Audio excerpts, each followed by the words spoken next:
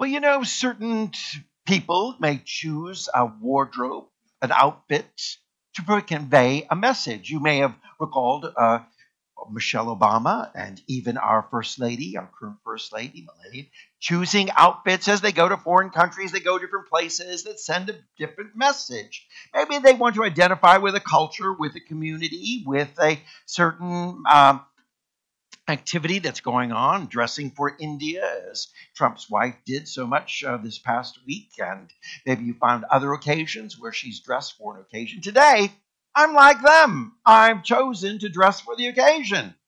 Polka dots. That's right.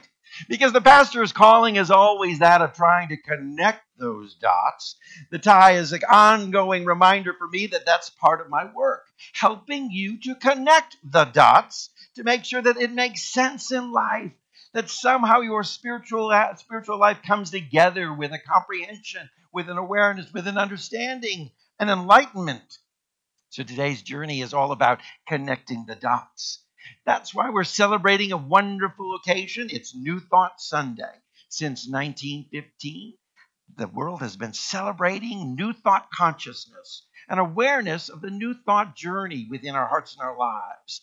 Churches all around the United States and around the world today are honoring New Thought Sunday by taking a moment to reflect on what is New Thought? What does it mean for us? And what is the unfolding? Well, let me tell you, there was a radical teaching that was going out around the world. It started in a small community. It started with one teacher that began to just teach in a way that just seemed so different and so radical. Many people wanted to go out to squelch this teaching and saying, it's so different, it's so unusual because it's all about self-empowerment and accepting responsibility. It's all about helping people to live by the example. It's all about this wonderful journey of a positive, practical way. And who was this teacher that they wanted to squelch and get rid of? Jesus. Jesus was one of the many who expounded a new thought journey for our hearts and our lives. You may say, what's the theme of Jesus' message? Well, he was here on earth, and there are many people who choose different themes. But one that highlights, that sticks out for us is you must be born again. Being born again is that renewal experience, that experience that we go through in our life where we make a change, where we've chosen to do something different, repentance within our heart and our life. Repentance is not just crying and saying, I'm sorry. Repentance is so much more than that. It's a change within our thinking. We may have been headed this way, but now we change. And repentance is that 180-degree change. And what do we change? We change our heart, our consciousness, our thinking, our thoughts. And we welcome a new thought. Now, there's nothing new about the new thought journey. It's just maybe a catchphrase that helps to describe in easier detail what we're talking about. It's not about a new trend. It's not about new age. It has nothing to do with all the newness in our world. It has everything to do with the ancient truth that has been expounded for thousands of years. Truth that over time has tried to be suppressed. It's kind of like truth is one of those things like a big beach ball. You know how you try to push it underwater, suppress it down, shove it down, but somehow it keeps popping up all of a sudden when you let it go? So it is with truth. Down through the years, people have tried to suppress truth, try to set aside truth, try to cover up truth, trying to say it's not available and hush, be quiet, let's not talk truth. We found it through the years of the unfolding in the Christian journey. The Council of Nicaea gathered together in 325 years after Jesus' ministry. They're gathering together to say, we need to find who Jesus is. We need to decide so that there might be a sense of unity of people coming together. And we want to make sure that everybody's in agreement so that we can tell people how to live their lives and so that we can be in the authority. And, there's some things out there that have been floating around in teaching that, well, they're kind of radical. They're out there. That kind of things like, maybe that you have personal responsibility for your life. We don't like that one because the church needs to be the ultimate responsibility for your life and the one who tells you everything and tells you where to go, what to do, how to think. So what happened in the Council of Nicaea is that they began to create a creed, a dogma, rituals, and they began to pull together through this whole gathering of compromising bishops who began to say, well, I believe this. Well, how about we let go a little bit of that? We take a little bit of this, we'll take a little bit of that, a little bit of this, and well, you know what happens when you compromise. Ever get too many cooks in the kitchen? What do we say? Too many cooks spoil the soup. You get too many people coming together, and they say, well, not too much salt. Oh, no seasonings, no flavorings. Let's not go here with that. Let's not go crazy with making it too vibrant in flavor and taste. And before you know, what you got is bland soup and boiling water. That's about it. Because too many cooks spoil the soup. And so what happened is all the bishops coming together with all their different ideas and trends and ways. And what happened is, wow, they kind of came up with a compromising idea of what our spirituality is meant to be. Now, it's interesting that Jesus came as a radical messenger of something called the way. That's right, the way, a teaching. Jesus didn't come to start a new church. Jesus didn't come to establish a new religion. He just came to offer a way, a teaching that would help us to know how to live our life, that you could embrace if you were Jewish, if you were a Gentile, if you were a Greek, if you were a person of a different faith tradition. It didn't matter who you were. This teaching would be applicable within your life because it was a way of truth. Truth. How powerful it is, because truth is what sets us free. Truth is what liberates us. Truth is the journey of our salvation, and Jesus began to impart truth. And so it was that he began to say, I am the way, that's offering this truth. That which I'm living out as an example for your life is the way. And how beautiful is it began to exemplify for us what it meant to live out truth in our day-to-day journey. Sadly, this Council of Nicaea decided to make a change and say, you know what, Jesus isn't going to be the example, he's going to be the great exception. Consequently, since he's the great exception, don't bother, just worship him. Following him now becomes minimal because you can't do this at home. You can't do whatever he taught you to do. That's silliness. Why are we thinking that somehow we could do the miraculous and perform that, or to be as God, or to unfold the goodness that Jesus did? He's the great exception. Let's uplift him. Sidebar note, you know that Jesus never asked to be worshipped? He traveled this journey on this earth and didn't say, please, by the way, worship me. Thank you very much. I'm here so that you might bow down and worship me, celebrate me, because I am the one to be called, worshiped. Come and gather, and everyone who gathers, come and worship me. That's not at all. Jesus just simply said, I'm the great example for you. Let me reveal to you how you live out truth, for I am a way for you. I am showing you the way. I'm revealing the way for you. What happens is down through the ages, then this powerful truth began popping up as people began to suppress it. People say, I don't like that idea of you teaching something about personal responsibility, that you have the power of choice within your life to choose the direction of your life and to choose how you want to live your life and to choose your spirituality and to choose all these things. How about we suppress that one down and push that beach ball down again under the water? But it pops up again. And before you know it, different teachers and different people began to awaken to this inspiration over and over again. Said, this is a truth that we know is ageless and timeless. Now, there was the Gospel of Thomas. People thought it best, it's a little bit too radical. It's a little bit too out there. It's a little bit too much. That's simply emphasizing these kind of teachers that we like to suppress. Let's get this truth and let's push this one down. And so we're not going to include it in the Bible. We're going to set it aside. We're hopefully, maybe we can even bury it and hide it. Oh, behold, we found it. It pops up again. Truth appears. There are those who in spiritual searching and in spiritual revelation find truth appears. It pops up over and over again. It keeps reappearing within our hearts and our lives. As the pastor, I'm here to help you pop up truth and allow it to flow within our hearts and our lives, because this is the liberation power. Truth sets us free. Now, we know that Jesus was referred to as a teacher of the way. And if you look through the Gospels, and particularly the book of Acts, you find these continual references to the people of the way. They weren't called Christians. That term came years later. They were called people of the way. Are you of the way? Are you of the way? And Saul of Tarsus, he was a Jew who was a biblical literalist, you might say, an advocate of fundamentalism of Judaism and said, this teaching of the way needs to be suppressed. So he would go around and gather and try to persecute all those who were people of the way. Read it in the book of Acts. You'll find references to people of the way. Saul has this powerful experience on the road to Damascus. He has this moment where he becomes enlightened by this divine presence. And he is transformed, and now in character as well as in name, he's a new person. Saul becomes Paul, the Apostle Paul, and now he goes about reinforcing this wonderful truth, having this change of heart and mind. And he becomes a person of the way. In fact, we find that in Acts 19:9, that Paul met in the synagogue with those who became obstinate, and they refused to believe, and they publicly tried to malign the teaching, the way.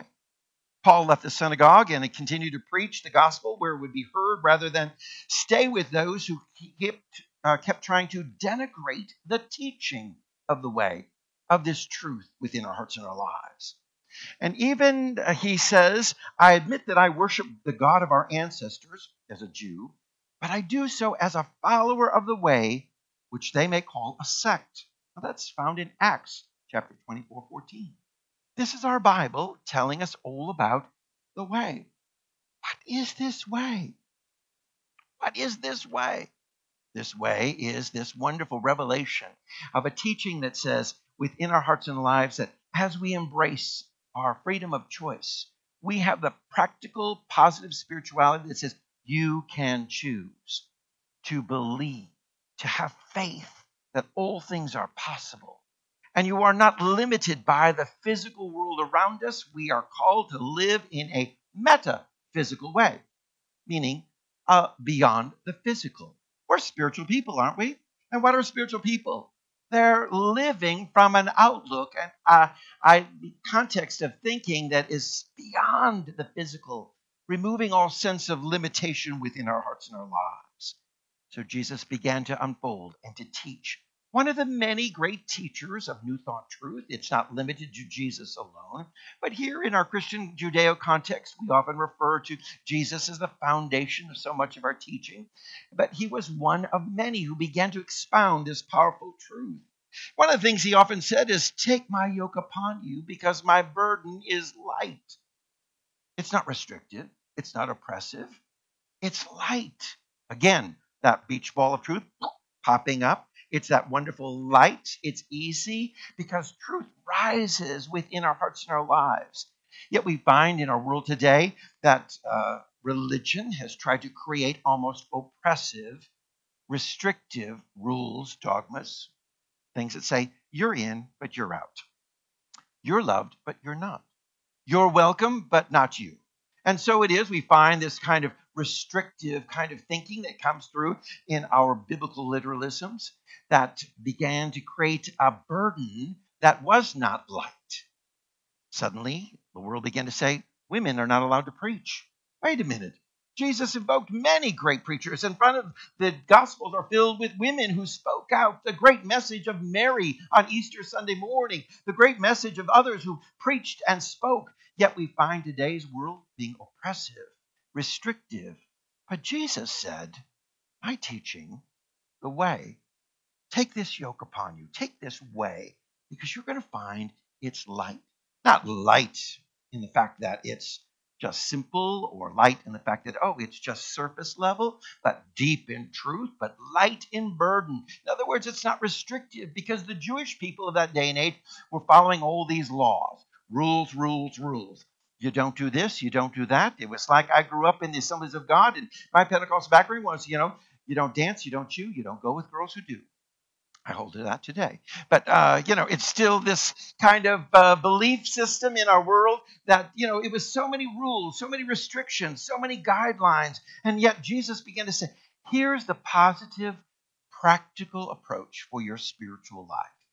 As you do so, you find that this is the freedom that is given to us in truth. So what we find here is that as we embrace this new thought, what we're doing is changing a direction. We may have thought lack. We may have thought failure.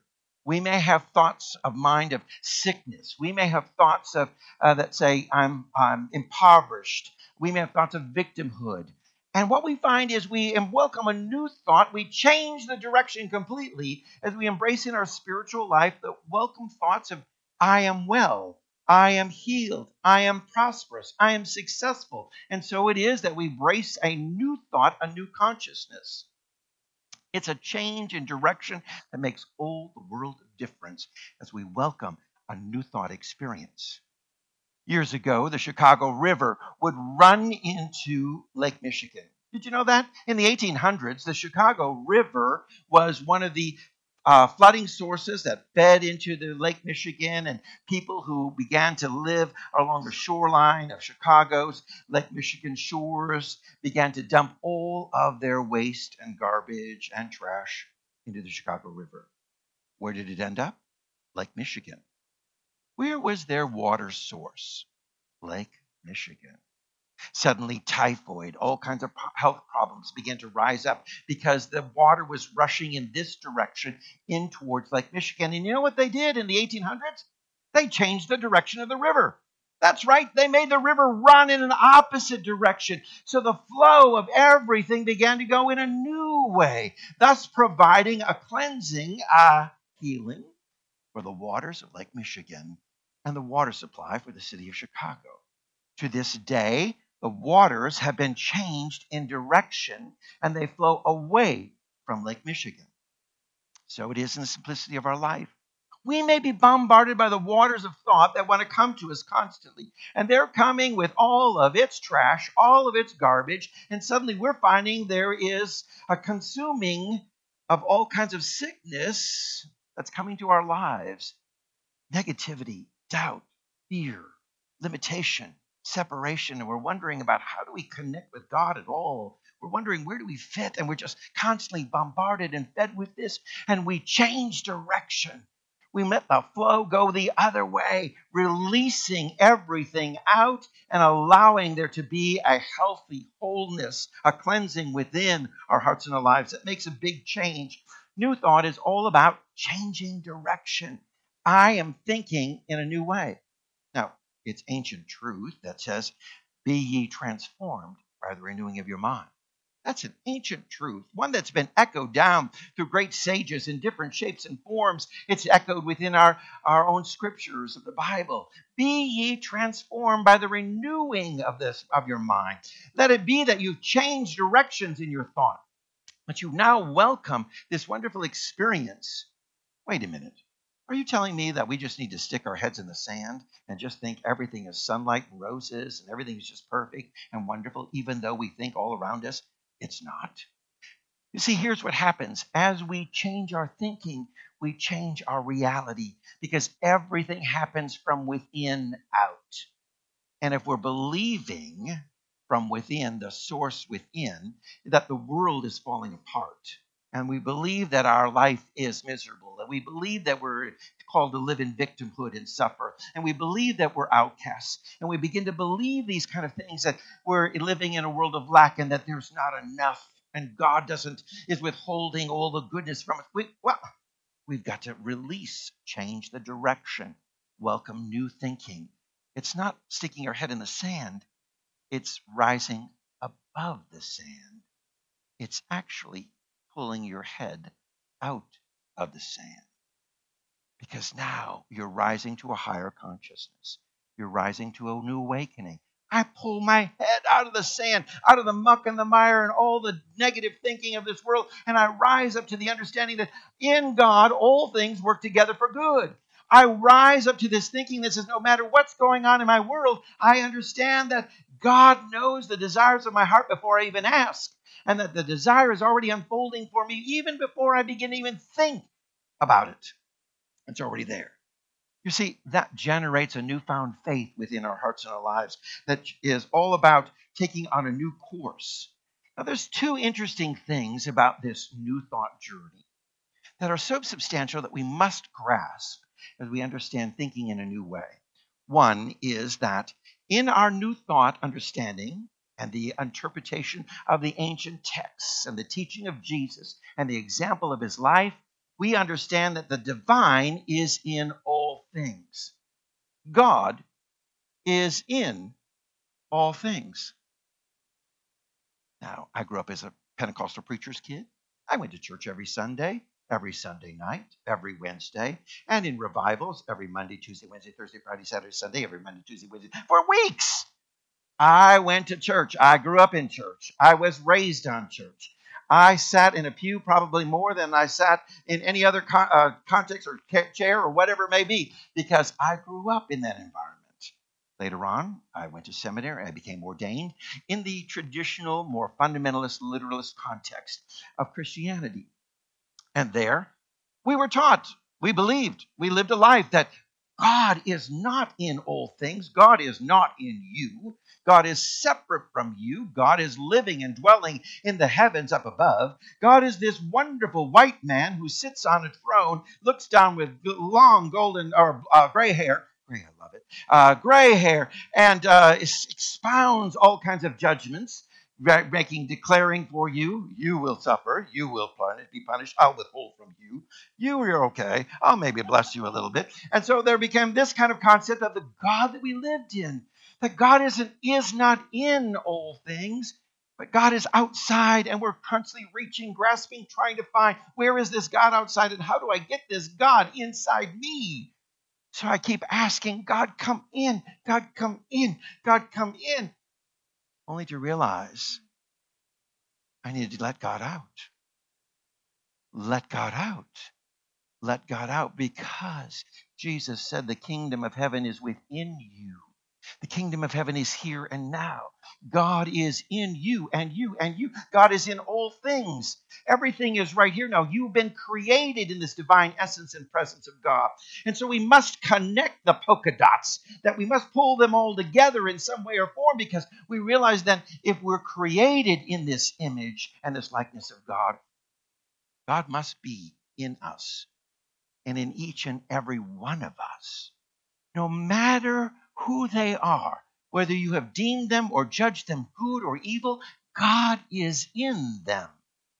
And our calling is to recognize the God in you as we see the God in ourselves. We've asked to first begin to acknowledge, wait a minute, do I see the God in me? Do I understand God is in me? Do I understand the presence of God is right here in me? And when I begin from there, I understand this, all that is God is this wonderful love.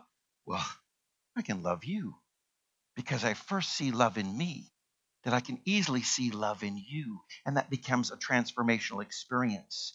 How silly it is to think that God created all things, and from God's own power and presence and intellect and design, all things are created, and then to say, well, but God's not in you. Yet that's sometimes what we're taught. And we believe in this somehow separation, this big gap, this somehow division, that God is so removed and far that we're constantly beating our chests, supplicating, begging, pleading, bargaining with God, offering our firstborn son, offering up a virgin, whatever it may be we can find to try to get God's attention because of this separation consciousness. And we find that all of the teaching of the way, of the truth, of the life is found that the divine is within us. And the second thing that we must call to our attention is that the mind is much more real and powerful than matter. That's a very spiritual teaching that Jesus was trying to get across. We live in this physical world of matter, and we give so much power to it, and we call ourselves spiritual. But we're saying, "Ooh, I'm not really going to go to the spiritual realm because I'm just dwelling in the realm of the physical and the matter." Do you not see all the struggles, all the challenges we live in this physical world? Where Jesus said, greater things than this shall ye do. You'll do them through the spiritual faith work that you do and you live out. You'll do them above and beyond the realm of the physical. You'll move out into the spiritual. And how silly for us to think otherwise, and to think that the physical world has more power over us than the spiritual world. So we think, oh, I've got this bill. I've got financial problems. I've got struggles. There's just not enough money to go around. And I'm struggling in lack. And all I can think is lack, lack, lack. And I can't give, I can't share, I can't be generous. There's just not enough to go around. I need to hoard all I can because that's all I live in is the realm of the physical. And then we think, wait a minute, I live in the realm of the spiritual, where all things are unfolding for me for my highest and best. And in the spiritual realm, there is greater power than in the physical realm because all things are possible in God, but not all things are possible in the physical realm, right?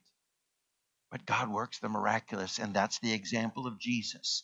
Feeding the 5,000 from loaves and fishes. How many of us would say, hey, here you go. Here's 2 loaves and here's some fishes. Go ahead and feed 5,000. And you'd be going, whoa, in the physical world, that ain't possible. Pastor, you're crazy. There's no way we're going to feed 5,000. But in this spiritual dynamic, it illustrates for us in the power and presence of God that the spiritual is more power than the physical. The spiritual world opens up the dynamic realm of that which is truly possible, which we think is impossible, but it's truly possible in the realm of the divine. You see that there is one power, and that power is omnipotent, powerful, and it is greater than any other power within this world. Because evil, does it have power? It only has power if you give it power. Gossip, does it have power? It only has power if you give it power, right? If Holly starts gossiping about Frank and telling us all this kind of stuff, but nobody else picks up on it, nobody else carries it, nobody else passes it on, nobody else shares it, where does it go? It falls down. It's dead. It's gone. You see, evil in this world is exemplified by that, in that it only exists as we give power to it. Fear, we give power to it. Worry, stress, we give power to it. Anxiety, we give power to it. We rise up all these things and we simply give power to it constantly in our thoughts. But when we have a new thought, that's with God, all things are possible. Fear, anxiety, stress, worry begin to diminish. They're powerless. They have no power of their own. It's only the power we give it. You see, that's when we understand that in the power of the mind, the consciousness, that our thought is much more real and much more powerful than that of matter or the physical world around us. So we find this exemplified beautifully for us in today's text that you so gloriously read together as you were led, and we pronounced Proverbs 12:28. Righteousness, what's righteousness? Right thinking. That's what it is. Correct, right thinking, enlightened thinking. Thinking that is coming from a perspective of great understanding and wisdom. Righteousness is the way. What's the way? Right thinking. Thinking in the right way. Having that new thought is the way that leads to life and away from death. Now, death meaning, symbolizing this feelings of separation. This feeling that we're removed, that we're not connected, that we're so far removed from anything of the divine presence within our life. Right thinking is the way that connects us to this wonderful understanding that there is no separation, but that the God of all infinite wisdom and power and presence is at work within us, flowing in us, through us, around us, and always for us. When we understand that's truly the embracing truth of this ancient text of Proverbs, and we break it down, we understand that this right thinking then will be transformational for us. Right thinking is the way, and the way is to think I am. Jesus said, I am the way. I am the bread. I am the truth. I am the light. I am the life. The I am is the God within us, the presence within us. And whenever we say I am, we're evoking exactly how we see and feel and experience, desire to experience God. I am strong. I am well. I am at peace. I am in perfection. I am successful. I love that passage from Scripture that says, and now let the weak say I am strong, and let the poor say I am rich, because what God has done in us, through us, around us, and for. This is the way. Right thinking is constantly acknowledging the I am, God within us. I am. Now, be careful what you attach with I am. Because we look at the Ten Commandments, it says, thou shalt not use the Lord's name in vain. And we think, oh, did you say, oh God, dear Jesus? Or did you express this, the name? First of all, God is not God's name. God is what God does or is, right? And so when we understand that, we understand what is the name of God. And the greatest description is the I am that I am. So if I am is God within us, and what we attach to it is that God within us being expressed, you would use the name of the Lord in vain when you say, I am stupid. That'd be saying, God within me is stupid. To say, I am just poor is to say, the God of abundance that owns the cattle on 1,000 hills, for you, that God is poor. For you to say, I am, in any kind of context other than your highest and best, in the expression is truly using the Lord's name in vain. Using God's name in some sort of way that is in vanity and in uselessness and foolishness, because none of that is what God is. Scripture is telling us over and over again, God is love, God is grace, God is might, God is power, God is all things, God is infinite wisdom. So how then can we say that God is anything other than that and still honor God? So it is that we understand I am is the awareness. It's the way of our living. And it leads us from death. And here in this passage, what it's describing for us, the belief that God is absent from us in some way whatsoever. Whenever we then believe I am at work within us, whenever we embrace that to the fullest, we're acknowledging that God is here within us, not absent. God is right here present, right in this moment. And in this, we understand that there is no condemnation, there's no separation. This consciousness, this awareness of God within us is then so transformational for our lives. Let me tell you this. I love today. I love the New Thought Journey. It transformed my life. Because I'm going to tell you, I've been a pastor for 42 years. There was a time when I just thought, I don't know if I want to do this anymore. I had so many dots that weren't connected. I was polka dot. There were all these things that just didn't seem to connect. And I had to sit down and say, where are you going, Paul? What are you doing? Because the joy of the Lord is absent from you, because this doesn't match with that, and this doesn't go here, and all these teachings and everything that the church is saying don't match up at all. And I want to pull it all together. I had to sit down and say, Holy Spirit, just begin to teach, speak. And teachers were drawn to me. People began to open the doors for pathways of understanding. And it came to me as I began to embrace a new thought, a new understanding. And for the first time in my life, the dots started coming together, and spiritual truth became to fit together as if pieces of a puzzle were laying one after another in together and unfolding a great picture of life for me. A wonderful experience I want to share with you. That's why as a pastor, I'm passionate about us understanding exactly what Jesus wanted us to know, what he came to teach, what he wanted us to live and how to live it out, that it's so positive and it's so practical and it's so powerful, it's life transformational. That's why we celebrate a new thought journey, a change of consciousness, a change of thinking.